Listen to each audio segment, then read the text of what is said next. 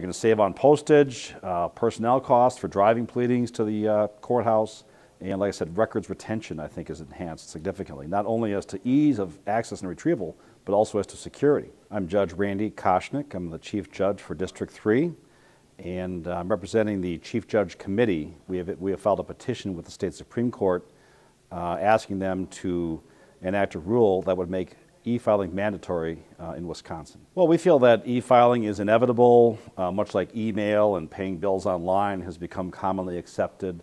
Electronic filing is very efficient. It's a very efficient way to file court documents, to maintain records. It enhances secure storage.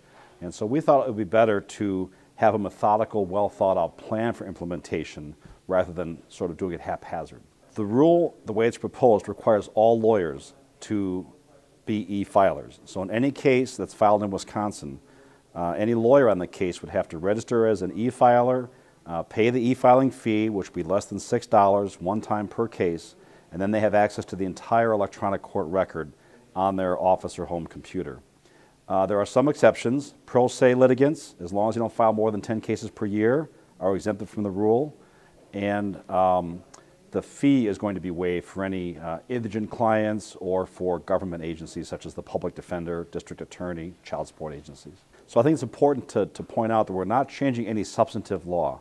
We're simply trying to implement a system that will allow us to do things electronically rather than on paper. If your law office now types up a pleading and then files it with the court, the only thing that's really going to change as a practical matter is instead of printing it out, signing it, and putting a stamp on it or driving it to the courthouse, you'd be able to hit send and file it over the internet. The petition has been scheduled for hearing by the state Supreme Court March 17th, 2015, and we propose in the petition that the rollout take place over a 3-year period, January of 2016 through December of 2018, and we'll be implementing it on a county-by-county basis. We'll be taking the counties that are interested in implementing it first, and we'll have CCAP support people on the ground prior to launch and during the launch to work with county bar associations, law offices, government users, and others who are interested in learning how to use the system. I'm Judge Gerald Patak, a judge in Racine County. I'm a member of the CCAP Steering Committee, which oversees the computer system and the electronic records in the court system.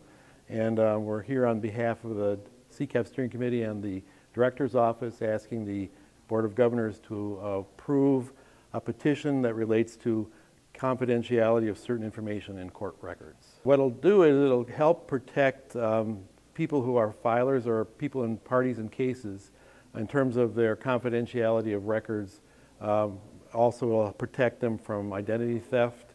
It requires that when documents are filed, certain identifiers such as social security numbers, financial record numbers, passport numbers, driver's license numbers, and so on, be not put in documents, basically. It's the responsibility of the filer of the documents to keep the information out of the records. It's not the responsibility of the courts.